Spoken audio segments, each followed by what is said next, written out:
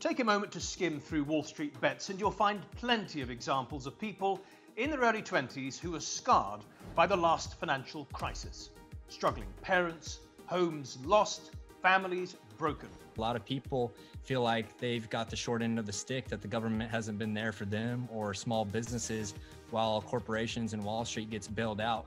For these young people, it's time for revenge, to bring down the hedge funds and the banks and their manipulative practices, including shorting, which is where traders make money by betting a stock actually goes down and not up.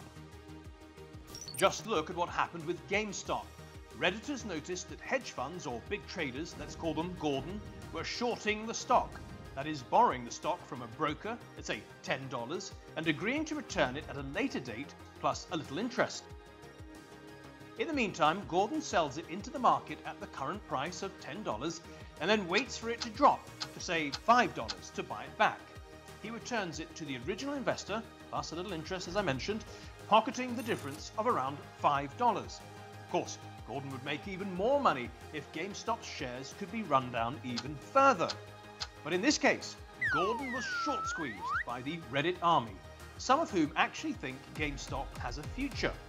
Redditors bought shares and then bought more shares, so when poor Gordon bought back from the market, it was at a way higher price, say $150. But he had to do it. It was the only way he could honor the agreement with the broker and avoid going out of business. In real life, Redditors drove GameStop's price up from around $17 at the beginning of the year to around $150. And then it doubled overnight after Elon Musk, who's had his own little battles with short sellers, tweeted to his 42 million followers, GameStonk. Hedge funds like Melvin Capital lost billions of dollars. I just got off the telephone with Gabriel Plotkin, who runs that firm.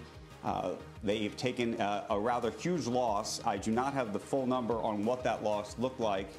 And now, irony of ironies, Wall Street is complaining that the Reddit army is guilty of market manipulation and needs to be stopped. Well, that is very much up for debate, but in the meantime, Robinhood, one of the Reddit army's favorite online brokers, essentially stopped them temporarily from buying any more GameStop stock, which has made everyone furious from the left to the right. People are starting to figure out all these little ways in which the game is rigged. They are robbing you. They are stealing from you. This is criminal. Well, thanks for watching our program. If you liked it, please give it a thumbs up, share it with your friends and family, and even subscribe.